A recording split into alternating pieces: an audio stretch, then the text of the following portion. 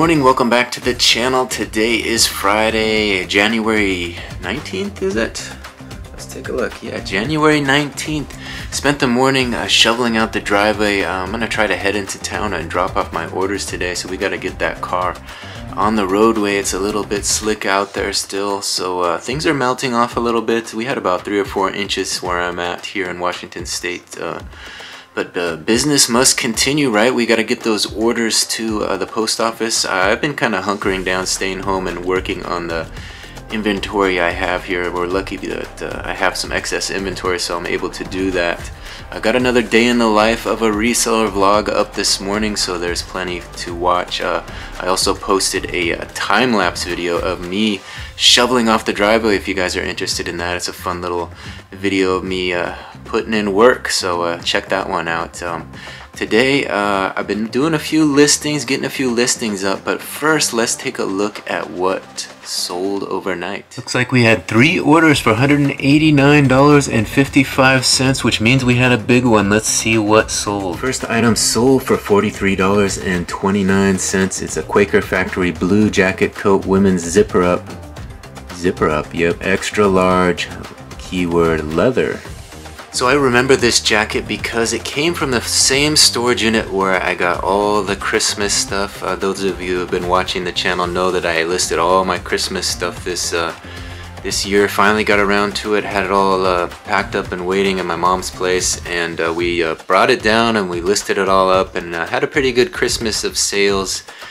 This one came from that unit. It was the gal bought a lot of these kind of decorative sweaters and decorative jackets. This was kind of a nicer Quaker Factory jacket. I think it's a brand that they sell on QVC or some home shopping network, or they did in the past. She bought all kinds of those, and we made our money back on the clothes, and everything else in addition was just pure profit. So all those Christmas items that I got to this year were a pure profit because we'd already been in the profit based on the clothing.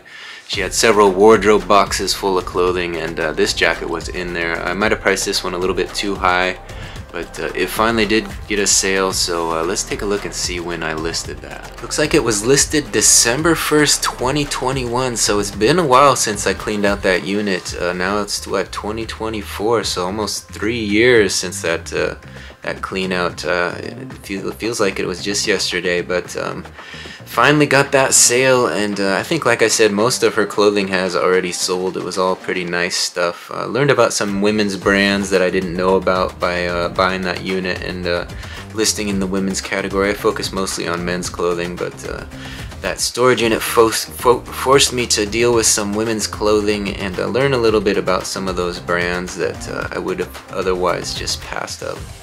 Second item sold for $15.62. It's a Nike Golf blue polo shirt, short sleeve, men's size 2X XXL solid polyester spandex blend. So that was just a basic polo shirt. It was a little bit nicer because it kind of had that white highlights on the end of the sleeves, kind of capped in that white.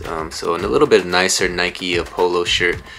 We did have one more sale. Let's see, this was the big one of the night. I guess it sold last night, maybe earlier this morning. Let's take a look. Here it is. This one sold for $130.64. It's a Burberry's navy blue men's wool dress jacket, solid line, size 54 regular. Let me give you a look at this. There it is, Burberry's, made in England. It's the real deal, 100% wool. There's the back of it. Nice looking jacket. See, we took additional photos. Yeah, there it is, size 54 regular. So yeah, Burberry, Burberry's, I guess it has a S. Burberry's, made in England. So you see that label on anything, you pick it up because it's big money. So I was a little bit curious, so I did a quick search. Looks like there's 16,000 Burberry's jackets listed and 4,500 have sold. So the market is a bit saturated, but they do sell for decent money when you do find them.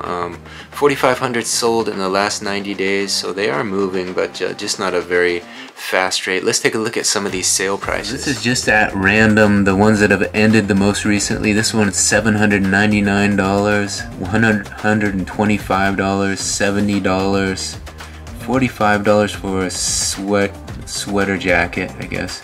$24, $83, $182, $260, $250, $450.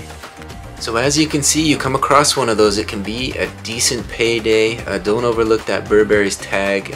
Even if you gotta pay up a little for it, you know, you find it at the thrift and they're asking $100 for it, you might want to see if it's a nice jacket, because if it sells for $700, that's still a mighty profit. So I'm gonna grab those 3 orders from inventory, get some shipping labels on them, and get them ready to add to the tote for my shipping to the post office. We gotta drop those off at the post office today.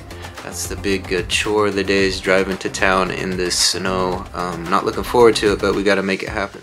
Alright, through the magic of video, there they appear. The Burberry's coat, the Quaker jacket, and the Nike polo shirt. So 3 nice orders ready to go out. So when you can sell 3 things and make $189, that's the kind of morning you want to have. Less work and more money, that's what we're about, right? 2024, we're trying to get that average sale price up, so those big orders like that Burberry's jacket, that's exactly what we're looking to get. Alright, we got the orders ready, and here come those shipping labels. Let's get them. I'm ready for these packages to go out in the mail. Alright, 3 more orders ready for the tote. We got 1. We got 2. Big one. And finally we got number 3. Nice full tote of orders ready for the post office. So I just logged into the small store. Looks like we had 1 sale in the small store and 1 offer. I countered the offer, but let's see what that sale was. Looks like it was another Star Trek book. This one sold for $21.55. It's the Eugenics Wars Volume 1, Rise and Fall of Khan. Noonien Singh Star Trek hardcover book. So another Star Trek book. So for anybody who's watched the channel, you probably heard me talk about these Star Trek books. I bought the whole unit. It was kind of a unit that didn't look like much. Got to the back of it and it was full of Star Trek collectibles, all kinds of boxes of books. Took me forever to list them all. Got them all listed and they've been steadily selling ever since. Here's a nicer hardcover version. Had some of the larger hardcover books, and these are selling pretty regularly for over $20. So $21.55. This one is out the door. Alright, we got 1 more for the tote. There we go. I've got 5 more small items here to list into the store. I think I'm going to get back in the big store, get those listed. That's the next step. Alright, I just finished all those listings I had here on the desk. What we decided is not to go into town today. We got an event tomorrow. I'm going to be going to down south, so we'll drop the packages off in the morning when we have some daylight. It got a little too dark and too dangerous out there with all that ice and snow and stuff. So we have a clear driveway at least, and we'll hit the road tomorrow and get that stuff dropped off at the post office. But I did get these listings up. Let me give you guys a look at what we were able to accomplish. So here is a look at them. As you can see, this was the Barry Sanders I finished off last night, and then we added this Zippo lighter, this fishing lure, that big fishing lure. Then we had this skeleton key, that rusty skeleton key that came out of a unit.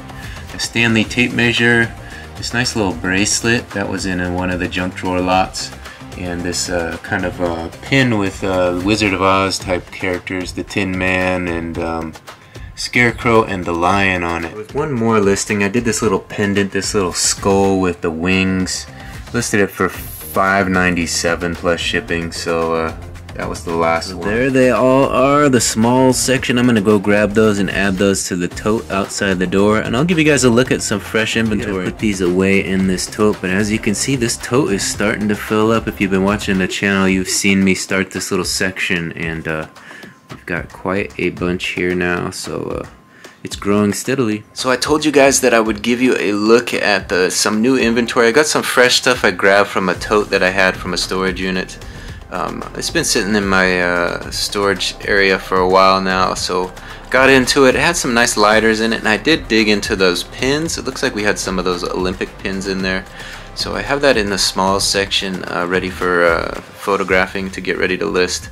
Let me give you guys a look at some of that stuff. So here's a look at some of these pins that were in that little box. I got this pin collection from a garage sale a while back.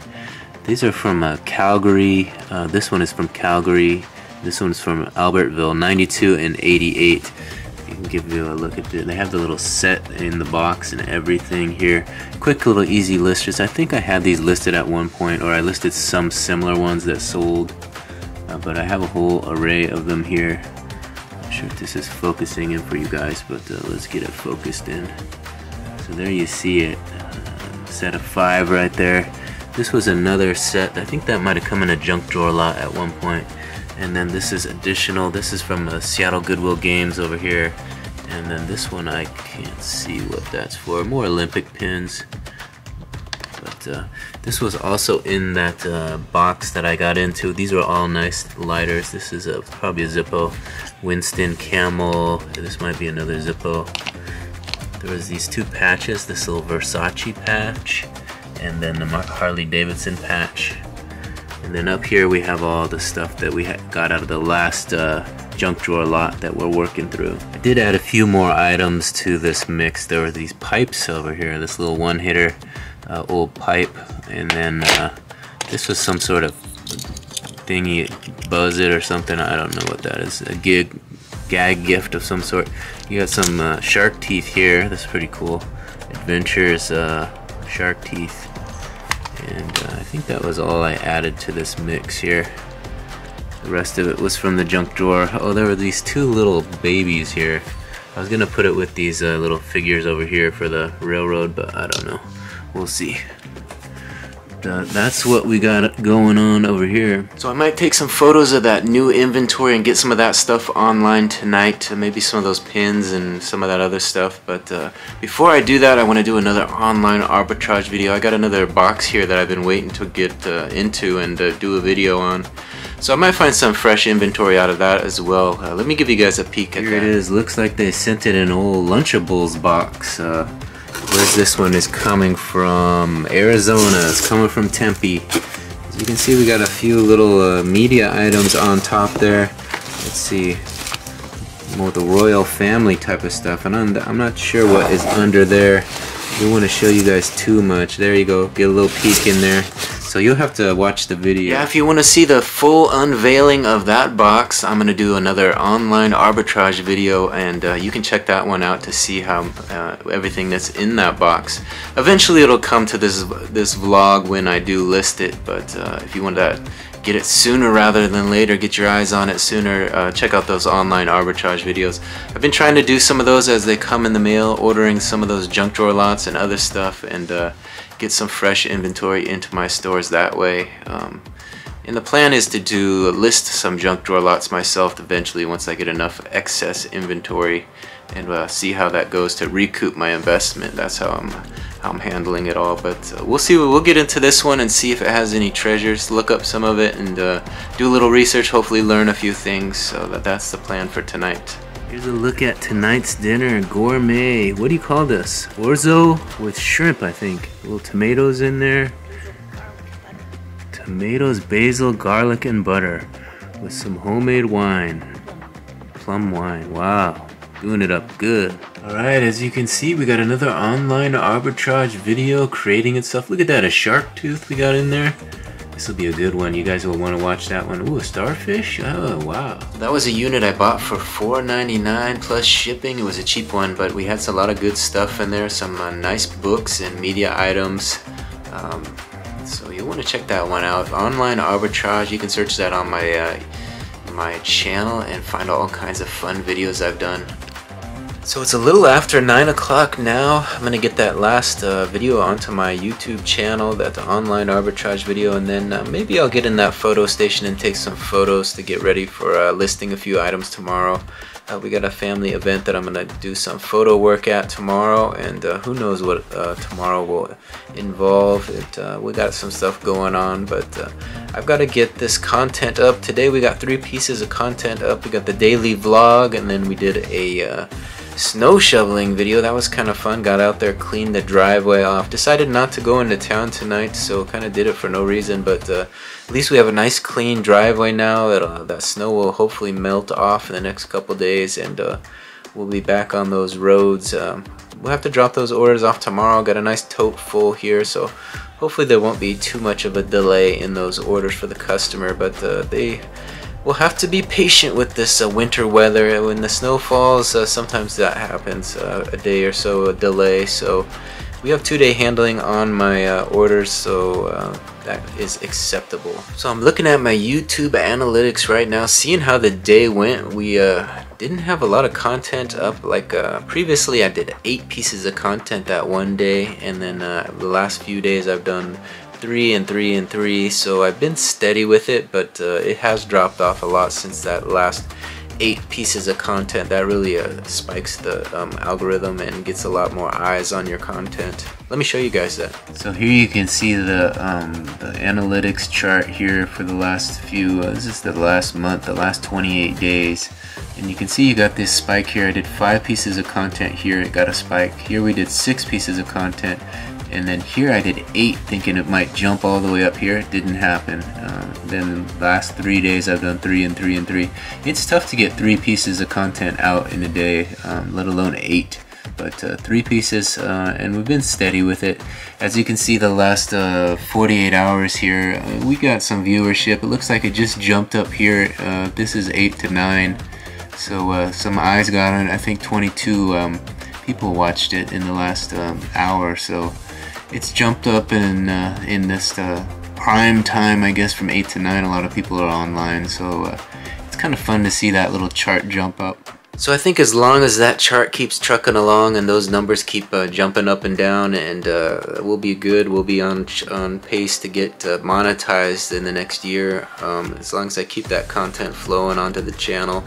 I'm getting a good little rhythm of putting out at least 3 pieces of content, and if I really want to push it, I can do more. You know, I saw that I can do 8. That was 6 long form and 2 shorts, so it is possible to get that amount on. You just kind of have to put the eBay to the side for the day and focus on YouTube, which is not really something I enjoy having to do, because I want to keep that money flowing through eBay. But if I want to get this channel monetized, I'll have to do set aside some days to do that. I must say it is becoming a little bit easier in terms of editing and getting a routine together, putting that content out, you know, the vlog in the morning, and then decide what I want to do in the afternoon, and then one at night. The Brian reads the news at night, I've been adding those. Sometimes I get a little sleepy at night, but I kind of force myself to do those. So if you see me in those and I look a little sleepy-eyed, or I'm stuttering over a few words here and there, or maybe I pronounce something wrong, allow a little grace for that, because that's going to happen, you know, especially when you get tired. Look at that. Got a nice video of tonight's dinner. Man, that was good. Some tasty dinner for sure. A little wine. I think you guys probably saw that in this video as well. I'll try to slip it into this vlog so you can see it as well, but hopefully you guys enjoy the little extra effort I'm doing to put some of that stuff in there, to personalize these vlogs a little bit and show you what's going on in my life other than just eBay. So I want to share a little bit of that stuff with you guys, so you get to know me a little bit better, and hopefully stick around and join the journey long term. Excuse me, long term. And of course, if any of you guys have any suggestions on how we could get this channel to pop off a little faster, for more subscribers to come along, or more viewership to come along, I'd love to hear that in the comment section, or shoot me a message. Either way is fine. I'm open to suggestions. You know, like I said, I'm new to this YouTube world. You know, I've only been doing it a short time, and I know there's a lot of tricks to the trade. So if you guys know of anything, or have a suggestion, or want some particular type of content a little bit more, let me know with a comment. I'm happy to do that for you. So once again, I want to thank everybody for watching this one to the end. It really helps me out. If you could, please like this video. It always helps the video perform a little bit better in the search results. If you hit that like button, I know not a lot of people are liking my videos, so it could really help boost it a little bit in the searches, and get me some new eyeballs, and hopefully a few new subscribers in this weekend. In the last week we have grown by 13 subscribers. The channel's grown by 13 subscribers in 1 week, so not too bad. I'd like to see a little bit more, but I'll take it, you know. Subscriptions are going up, a view count is going up, which is what we want. So I want to thank all the new subscribers for jumping on board and joining the journey. So I don't really have a lot more to say about reselling in terms of what I'm up to. I'm just building that small section, dealing with these online arbitrage items as they come in. I will get back into clothing a little bit in the future, probably once the weather improves a little and I'm able to get to those thrift stores a little more easily. Jump in the car and get a nice load of goods to list. I'll probably do that one of these weeks and you'll see that clothing in the vlog, so stay tuned for that. Like I said, I've been doing that for years, so I'm kind of taking a little break from the clothing side of things and to focus on these other items in these online arbitrage finds. It's been a fun little venture, but I am getting kind of a little burnout of these smalls. So I want to jump back into clothing. I'm able to list those a little bit faster, and I think the profits of the store will boost once I get those significant clothing items back in the mix. I have been looking at a few opportunities to do some online arbitrage with clothing lots. I see there's a lot out there. I've been researching some vintage clothing lots and just kind of seeing what's out there, taking a look at that every morning. So I might buy one of those and have that delivered to the house and do a similar unboxing video to what you've been seeing with the other stuff, with the junk drawer lots. Maybe do it with hats. I've done vintage hats. That's always a fun one, easy to list and easy to ship, and a pretty good profit margin and sell-through rate with hats. So that might be a fun one to start with, but I'm gonna keep my eyes peeled for something like that in the future. So far 2024 has been off to a good start. There's been a lot of opportunities that are coming my way, a lot of different ideas on things I can try, and maybe some things I can put behind me and focus on my efforts on other things, ways to kind of build my business into what I want it to be in the future, and kind of leave the certain things behind that I'm not so keen on doing again in the future. Like they always say, there's one true thing you can count on, which is change. So we're being open to change in 2024 and kind of taking what comes our way, deciding on what kind of change we want in our life and where we want it to lead to. Sometimes you get a lot of people in your ear telling you should do this, you should do that, but ultimately it comes down to your decision on what you want to do with your life, you know, where you want to spend your time and what's important to you. So making those decisions, especially at my age, is kind of changes a little bit. You get a little bit of security and freedom to do some different things, and you make those decisions a little different than you would have when you were younger. So I'm looking forward to that in 2024. Hopefully I could make it work in my favor, and hopefully you guys are all able to come out on top in 2024 as well. If you have any need or help with anything in your life, feel free to reach out. I'm happy to consider that. Again, I want to thank you for watching this one to the very end. I know I've been a little long-winded here, but I want to make this video a little bit longer so I get more view time. You know what I'm up to. Trying to get those watch hours. So thanks again for taking the ride. We'll see you on the next one. Bye.